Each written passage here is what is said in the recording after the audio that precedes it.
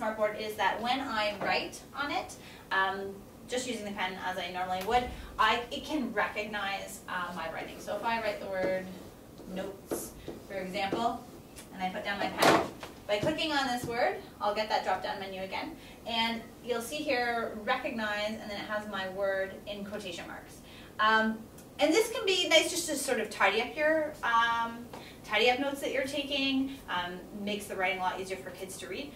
A couple notes about this is when you are writing, you have to form your letters fairly properly. If you are someone with fairly messy writing, it won't always recognize your writing.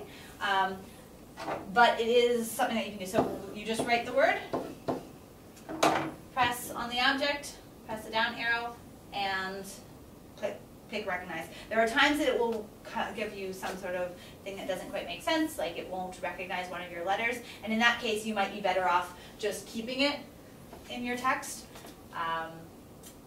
Yes, you stop it there for now. I have to think about this shape recognition.